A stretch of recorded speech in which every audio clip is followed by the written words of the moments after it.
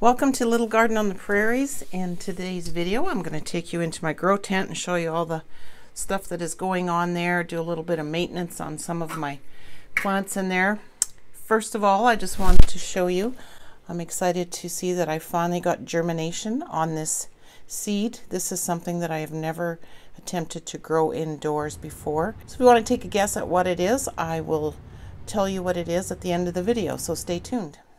Okay, so here's a look at what my grow tent is looking like early December.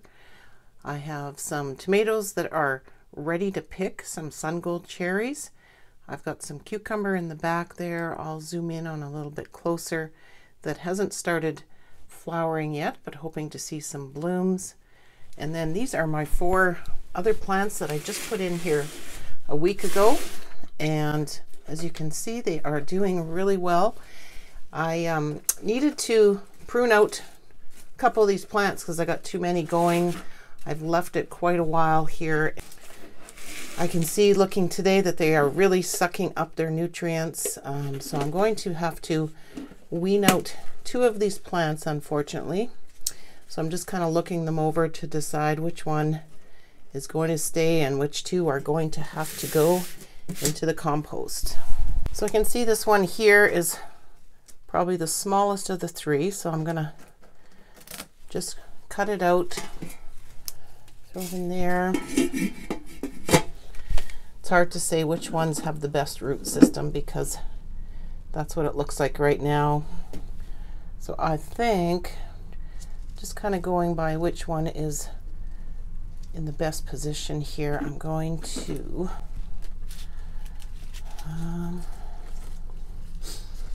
well, I'll just cut out the second one.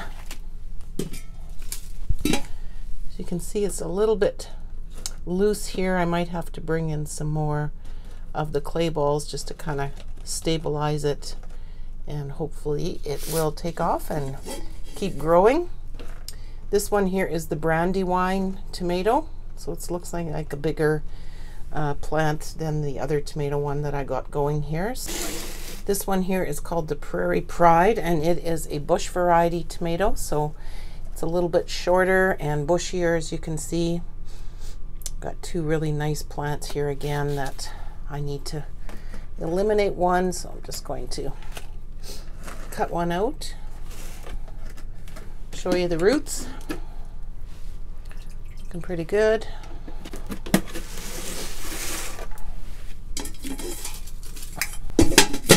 And the last one here that I need to thin out is my Diva cucumber. They seem to be going neck and neck, these 2 plants, but I'm just going to snip one of them out, and this one should take off. I will put it up against some of the netting here on the side of my grow tent and let it take off. This is my King of the North green pepper, and I only did have 1 plant that was growing in here, so it is doing good, spitting out some more leaves. Got some nice roots going here. Not really drinking up a lot of the nutrient water yet, which is normal.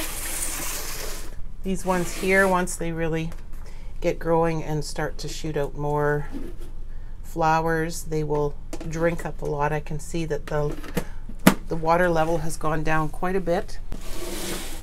So for these 4 that are just kind of what I call in the mid to aggressive vegetative stage, I've mixed up a batch of nutrients based on that chart that comes on the 3-part nutrients, and I just marked it aggressive so I know what mixture I have here.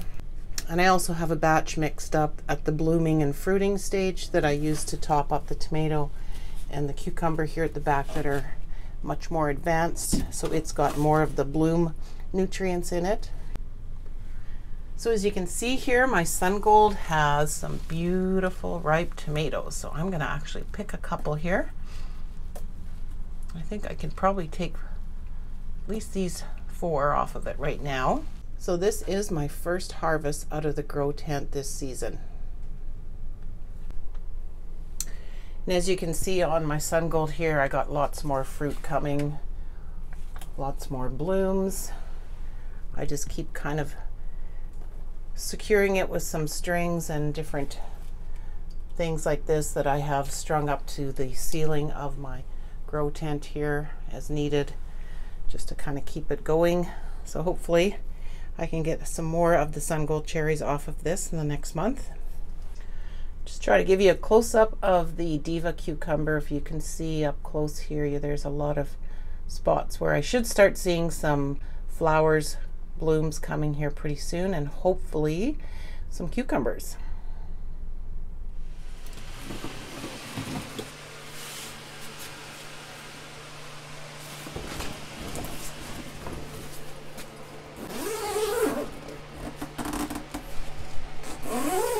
So thank you for sticking with me till the end of the video.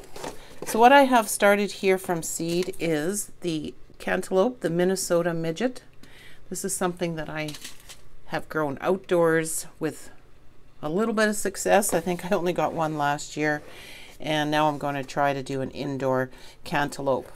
So it's going to be a bit of a challenge because it does have to be pollinated, and I'm not sure how that's going to go in the grow tent, but we're going to give it a try and see if we can get through the winter season and hopefully get a cantaloupe or two out of it. As you can see, it's got a bit of a root system going into this seed starting system I have here.